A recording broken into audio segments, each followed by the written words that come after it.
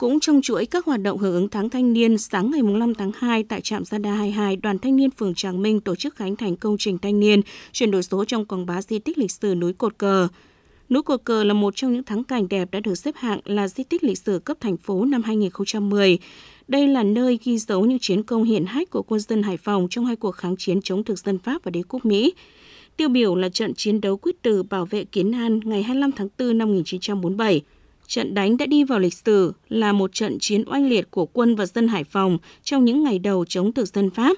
Nhằm truyền tải thông tin tuyên truyền, giới thiệu về di tích, Đoàn phường Tràng Minh đã tiến hành khảo sát, thu thập thông tin của di tích lịch sử núi Cột Cờ, phối hợp biên soạn nội dung, số hóa dữ liệu thông tin, tạo lập mã QR, bảng quét mã QR đặt tại trạm Radar 22 trong khu vực di tích. Đây là hành động thiết thực của tuổi trẻ phường Tràng Minh, góp phần đẩy mạnh chuyển đổi số và quảng bá các di tích có giá trị lịch sử văn hóa và danh lam thắng cảnh trên địa bàn phường.